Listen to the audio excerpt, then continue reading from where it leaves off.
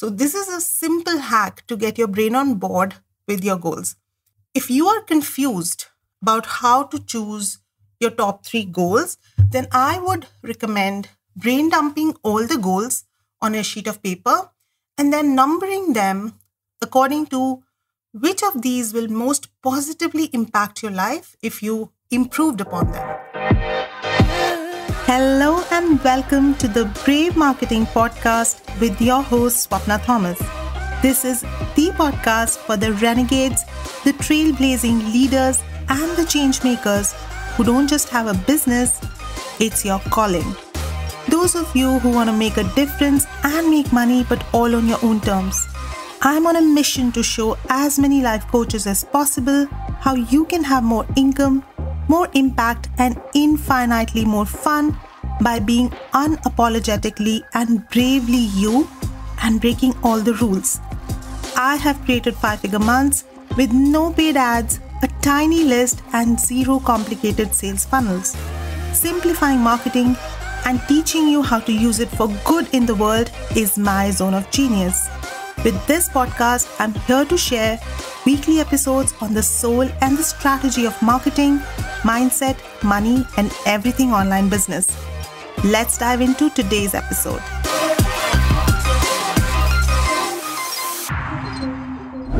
Welcome to a brand new episode of the Brave Marketing Podcast and a very happy new year. This is our first episode of 2023 and it's also the 25th episode for the podcast. Yes, we are officially a quarter of a century in, and what an amazing journey this has been. I cannot wait to keep creating 25 more episodes and celebrate the 50th episode milestone with all of you soon. But meanwhile, I would love to hear what has been your favorite episode till now. So drop me a DM on Instagram or email me and let me know. And if you haven't had a favorite yet, I think this episode might just be it. It has been definitely one of my favorite episodes to record. We are talking about 23 questions to ask yourself to reach your goals with ease in 2023. And this is part 1 because I have so much good stuff for you and I definitely do not want to overwhelm you. That's not how we do things here. We break down things and we make it simple, right? So that's why I have divided these 23 questions into 2 episodes. And trust me, you're going to want to listen to both of them. So you might want to listen to this whole episode at one go, then take notes, and then take some time out, an hour or 2 to actually sit down with these questions and integrate the responses in your 2023 planning. And if you haven't started planning 2023, that's completely okay. You can still start with these questions and build upon them. And if you need any help, DM me, reach out to me. Are you ready to dive in? So let's go. So the number 1 question I want you to ask yourself is, what are my wins, or what am I most proud of myself in 2022? And when I say wins, big and small, everything counts. Please don't minimize anything. Every single thing that felt like a win for you, even if it was just a tiny thing, it counts. Did you post more than you did in 2021? It counts. Did you grow your audience even just by 100 people or 50 people? Definitely counts. Did you make the same amount of money that you did in 2021? Listen, maintaining or sustaining an income level in a year that broke many businesses is an incredible achievement. So don't discount that. Celebrate that. Also, this isn't just about the money you made. Did you try new things? Did you try uncomfortable things? Did you stretch yourself and your mind? And even if you did not hit your goal, did you stay consistent in showing up? And did you master launching one thing? It all counts. Okay? So that's the first question. What are my wins and what am I proud of? The second question is, what are my biggest lessons from the last year? In our rush to start the new year, we often forget to integrate the lessons from last year. So make sure you're taking the time to look at what you learned, how you grew, how you changed in the last year, and integrate all of that with who you have become.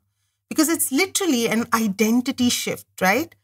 One of my mentors used to say that success might make you some money, but failure gives you $1 million lessons. But you have to sit with the discomfort of those failures and really look for those $1 million lessons instead of just looking past them and immediately moving on because failure is uncomfortable, right?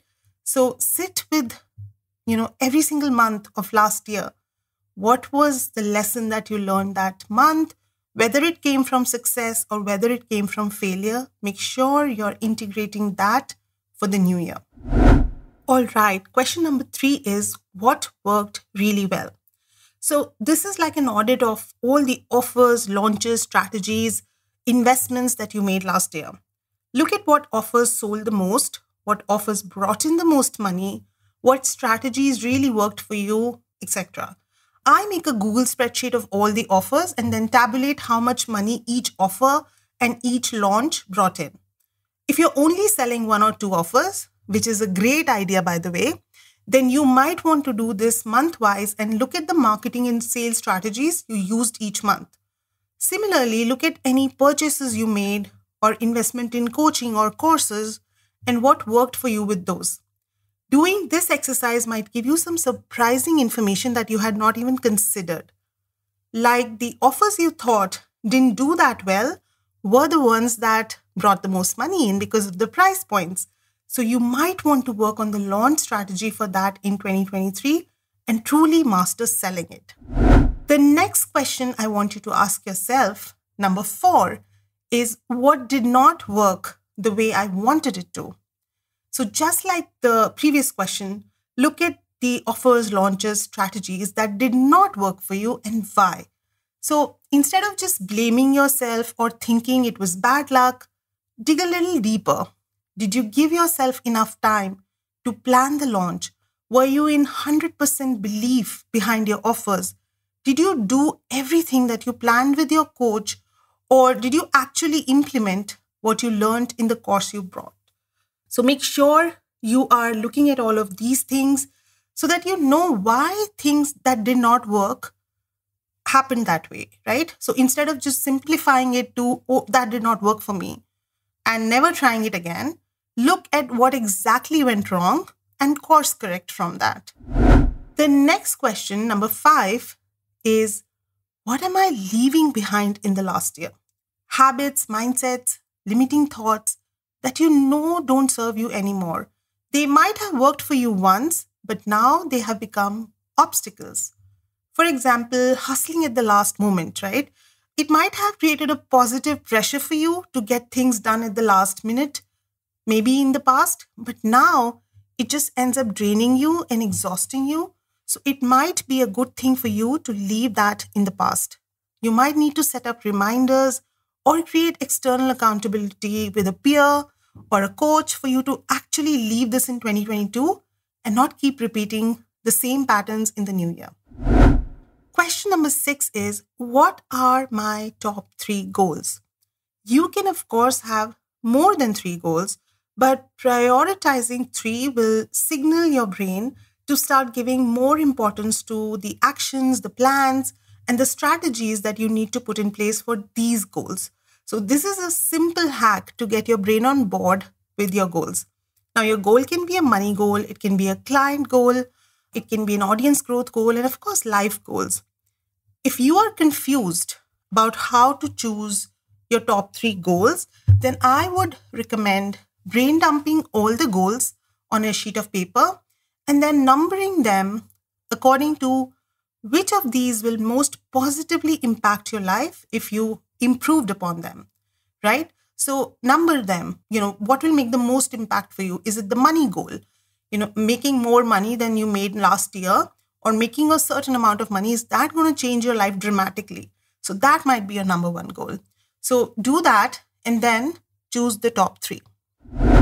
Then question number 7 is to ask yourself, why do I want these goals? This is an alignment check for your goals. Are the goals you are setting even yours, or are they just simply influenced by someone? Because unless you are truly motivated and driven by your goals, you won't go all in for them. Now, for example, you feel that 100K a year is what you're supposed to go for, but what you really crave for is the stability of $5,000 per month. Or maybe you actually want to go for $150,000, but everyone is telling you that since you did not reach your goal last year, you should aim small. Don't do that. Do what you want to do. Go for the goal that really motivates you, that will, make sure that you keep going even when things get tough, even when it feels like nothing is happening. That goal should be like a beacon for you. It should be like a lighthouse for you that literally motivates you and gets you out of your bed. The only person who can set the right goal for you is you. Okay, now number 8. What beliefs do I want to embody the most this year? What you believe about yourself is how you will always end up acting like. So if you believe that everything you say is gold for your clients, then you will never filter or overthink your content. If you believe that you have to struggle for every little win, then you will end up sabotaging even the easiest way of reaching your goals just to experience the struggle that you think you deserve. So instead of letting these unconscious belief systems just run the show unchecked, choose the beliefs that you want to rewire or cultivate in the new year. Look at the 5 core areas of your business, maybe mindset, messaging, offers, marketing, and sales, and write down the top 2 or 3 beliefs that you know will serve you to reach your goals in 2023 and just change the game for you. The episode number 5, which is how to do a belief audit for more clients and more sales, will help you do this. So definitely listen to that episode. The 9th question that you should be asking yourself is, who do I want to be more of this year? Once you have your beliefs that you want to practice and master this year, start expanding them to who do you become more of as a result of believing those beliefs. The reason I say more of and not who do I want to become is because you're never starting from zero. For example, if you want to become a badass CEO, then you already are that person. But you need to turn up the volume a little. It's not like you have no CEO-like qualities or you're not badass at all. It's already in you.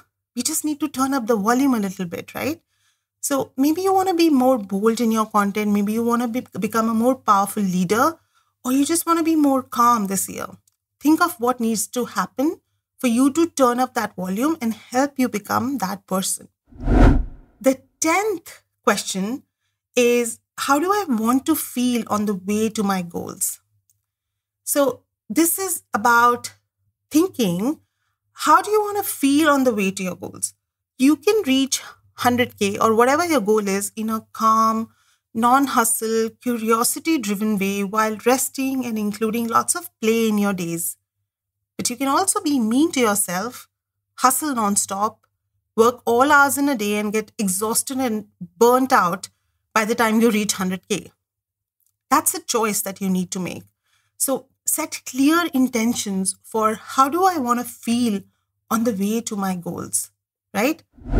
And finally, the 11th question that I want you to ask yourself is, how will I take care of me this year? Once you know your goals and you know how you want to feel on the way to your goals, you get to choose how you will take care of yourself on this journey. Remember, you are the golden goose of your business. If you are not happy, your business cannot be happy, your clients cannot be happy, and your family cannot be happy. So taking care of yourself needs to be your number 1 priority. So start deciding what self-care activities you will put in place and then actually schedule them, right, in your planner.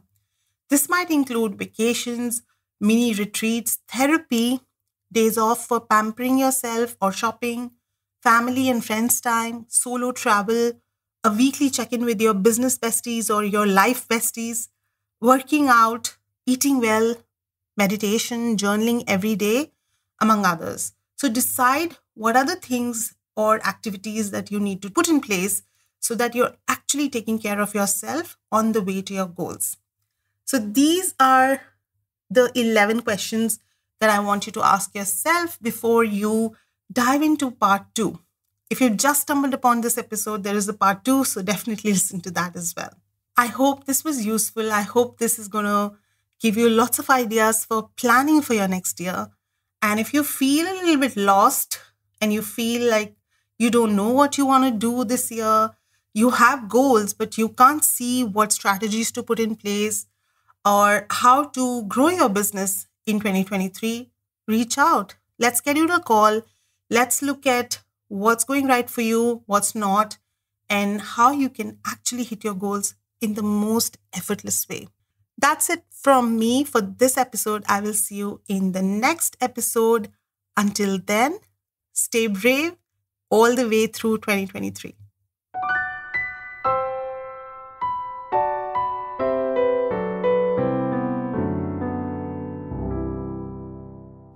That's the episode for today. Thank you so much for listening to this episode.